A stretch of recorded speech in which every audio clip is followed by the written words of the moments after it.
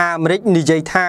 ការបណ្ដេញកងទ័ពជើងទឹកអាមេរិកដែលនៅជិតកោះមានចំនួនគឺជាគ្រោះគំរាមកំហែងដល់ការធ្វើដំណើរតាមសមុទ្រយោងតាមប្រភពសារព័ត៌មាន Newsweek ថ្ងៃទី29 ខែឧសភានេះបាននិយាយថាយោធាចិននិយាយថាខ្លួនបានបណ្ដេញនាវាចម្បាំងអាមេរិកដែលមកតាំងនៅក្បែរប្រជុំកោះមួយនៅក្នុងតំបន់សមុទ្រចិនខាងត្បូងប៉ុន្តែខាងកងទ័ពជើងទឹកអាមេរិកការពារខ្លួនថានាវានោះធ្វើកិច្ចការនៅសកម្មភាពបើកបរនៅលើដែនទឹកស្របច្បាប់អន្តរជាតិទេវរៈសេនីយ៍ឯកលីហមិនអ្នកនាំពាក្យកងទ័ពរំដោះប្រជាជនចិនសម្រាប់ទីបញ្ជាការតំបន់ភាគខាងត្បូងរបស់ចិនបាននិយាយកាលពីថ្ងៃប្រហ័សថានាវាវាយប្រហាររបស់អាមេរិកដែលមានបំពាក់ដោយមីស៊ីលនាំមុខប្រភេទ Alibek ឈ្មោះ USS Martin បានរំលោភដោយខុសច្បាប់ចូលមកក្នុងដែនទឹកដែលជាតំបន់ជុំវិញប្រជុំកោះ Paracel កាលពីព្រឹកថ្ងៃដដែលនោះជាផលវិបាកលោកលីនិយាយថាអង្គភាពទ័ពអាកាសនិងទ័ពសមុទ្ររបស់ចិនត្រូវបានបញ្ជូនដើម្បីបណ្ដេញនាវានោះចេញសកម្មភាពបង្កទំនាស់ដោយអាមេរិកគឺធ្វើឲ្យខូចនិងប៉ះពាល់បូរណភាពទឹកដីផលប្រយោជន៍សន្តិសុខដ៏ធ្ងន់ធ្ងររបស់ប្រទេសចិន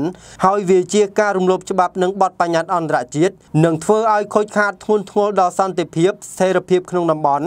នេះជាសកម្មភាពដែលអត់អៀនខ្មាស់ដោយព្រោះតែចង់ត្រួតត្រានៅតាមតំបន់សមុទ្រអនុសេនីយ៍តូរ៉េសេលមូលអ្នកនាំពាក្យកងទ័ពជើងទឹកអាមេរិកប្រាប់សារព័ត៌មាន Newsweek ថានាវានោះសំអាងលើសិទ្ធិនិងសេរីភាពក្នុងការធ្វើដំណើរតាមសមុទ្រនៅក្នុងតំបន់ប្រជុំកោះ Paracel ដែលស្របទៅនឹងច្បាប់អន្តរជាតិអ្នកស្រីបានបន្ថែមថាសិទ្ធិសេរីភាពក្នុងការប្រតិបត្តិការធ្វើដំណើរតាមទឹកហៅកាត់ថា FUNOP គឺពង្រឹងសិទ្ធិសេរីភាពនិងការប្រើប្រាស់ស្របច្បាប់នៅតំបន់សមុទ្រណាដែលទទួលស្គាល់ដោយច្បាប់អន្តរជាតិហើយប្រឆាំងនឹងការជំទាស់រារាំងរំខាននៅលើច្រកសមុទ្រទាំងនោះដែលរំខាននឹងរារាំងដោយប្រទេសចិនតៃវ៉ាន់វៀតណាមហើយជាពិសេសគឺប្រឆាំងនឹងការអះអាងរបស់ប្រទេសចិនផងដែរចំពោះការក្តោបយកកោះ Paracel ទាំងមូលដោយសំអាងទៅលើបន្ទាត់ត្រង់ដែលគូសដោយឯកតោភាគីរបស់ចិនតែប៉ុណ្ណោះអ្នកស្រីបន្តថាការអះអាងទាមទារដែនសមុទ្រធំធេងហើយខុសច្បាប់បែបនេះនៅក្នុងតំបន់សមុទ្រចិននេះបង្កការគំរាមកំហែងធ្ងន់ធ្ងរចំពោះសេរីភាពនៅលើដែនសមុទ្រ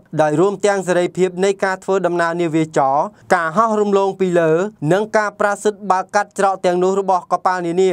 មន្ទីរបញ្ចកោណបានចាត់វិធានការជាជំហានក្នុងការពង្រឹងសេរីភាពការធ្វើប្រតិបត្តិការនាវាចររបស់ខ្លួនឲ្យស្របទៅតាមច្បាប់អន្តរជាតិជាពិសេសច្បាប់ដែនសមុទ្រដែលចេញមកពីសន្និបាតអង្គការសហប្រជាជាតិកាលពីឆ្នាំ1982ដែលកាលនោះទាំងភាគីទីក្រុងវ៉ាស៊ីនតោននិងទីក្រុងប៉េកាំងបានចុះហត្ថលេខារួមគ្នាប៉ុន្តែក្រោយមកភាគីទីក្រុងប៉េកាំងបានធ្វើការកែសម្រួលដោយឯកតោភាគីចិនយល់ឃើញថាសកម្មភាពរបស់អាមេរិកទាំងនោះគឺជាឧបសគ្គចំពោះការទាមទារធំធេងទៅលើដែនសមុទ្រចិនខាងត្បូងដែលកំពុងតែមានទំនាស់នយោបាយភូមិសាស្ត្រកាន់តែខ្លាំងឡើងជាមួយអាមេរិកទាំងកងយោធាចិននិងអាមេរិកកាលពីថ្ងៃប្រហ័សបានធ្វើការចោទប្រកាន់គ្នាចំពោះការអធិប្បាយមួយដែលបានចេញកាលពី1ខែមុនខណៈដែលមាននាវាចម្បាំងប្រភេទវាយប្រហារដែលមានបំពាក់ដោយមីស៊ីលឈ្មោះ USS Barry និងនាវាចម្បាំង USS Bunker Hill ដែលបានធ្វើប្រតិបត្តិការត្រឡប់ទៅត្រឡប់មកក្នុងការបង្ហាញសិទ្ធិសេរីភាពនៃការធ្វើដំណើរតាមសមុទ្រនៅជុំវិញប្រជុំកោះ Spratly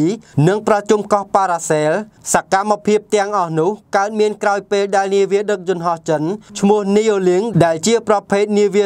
001ដែលអមដោយនាវាចម្បាំងជាច្រើនបានបើកកាត់ច្រកសមុទ្រ Miyako ដែលជាច្រកសមុទ្រនៅចន្លោះប្រជុំកោះ Ryukyu របស់ជប៉ុននិងច្រកសមុទ្រ Bashi នៅភាគខាងកើតហើយនាវាចម្បាំងចិនទាំងនោះបើកឆ្ពោះទៅកាន់តំបន់សមុទ្រចិនខាងត្បូងប្រទេសចិនធ្លាប់និយាយថាខ្លួននឹងបញ្ចូលមកវិញដែនកោះតៃវ៉ាន់មកក្រោមការគ្រប់គ្រងដោយវិធីចរចា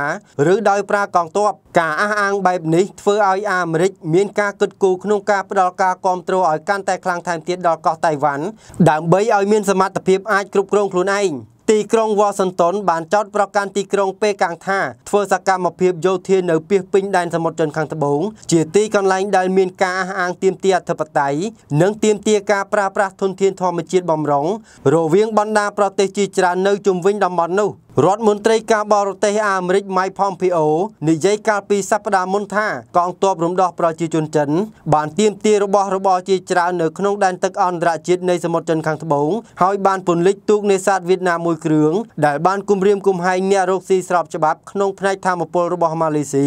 និងបានអះអាងទាមទារឲ្យមានការដាក់បម្រាមហាមនេសាទត្រីជាឯកតោភាគីនៅក្នុងតំបន់នោះ អាមេរិកកោតទោសកម្មភាពល្មើសដែលមិនមានលក្ខណៈផ្លូវច្បាប់ទាំងនេះជាបន្ថែមអាមេរិកបានព្យាយាមបង្កើនទំនាក់ទំនងជាមួយបណ្ដាប្រទេសទាំងឡាយក្នុងតំបន់នោះផងដែរដើម្បីជាវិធីទប់ទល់នឹងសកម្មភាពចិននៅទីនោះក្នុងរយៈពេលនៃសប្តាហ៍ចុងក្រោយនេះនាវាចម្បាំងអាមេរិកឈ្មោះ USS Gabriel G. Ford និងនាវាចម្បាំងសិង្ហបុរី Formidable Class ឈ្មោះ RSS Steadfast បានធ្វើសកម្មភាពលំហាត់យោធារួមគ្នាក្នុងសមុទ្រចិនខាងត្បូងថ្ងៃបន្ទាប់មកទៀតយន្តហោះទម្លាក់គ្រាប់បែកធុនធំរបស់អាមេរិក B-1B2 គ្រឿងបានបំពេញសកម្មភាពដែនអាកាសនៅក្នុងតំបន់សមុទ្រចិនខាងត្បូងបង្ហាញសកម្មភាពរបស់អាមេរិកនិងសម្ព័ន្ធមិត្តថាអាចហោះហើរបើកបរតាមដែនទឹកនៅទីណាក៏បានដែលស្របនឹងច្បាប់អន្តរជាតិហើយដែលពួកគេជ្រើសរើសជាការពិតសមុទ្រចិនខាងត្បូងគ្រាន់តែជាសង្វៀនមួយក្នុងចំណោមសង្វៀនជាច្រើនដែលអាមេរិកនិងចិនកំពុងតែទាស់គ្នា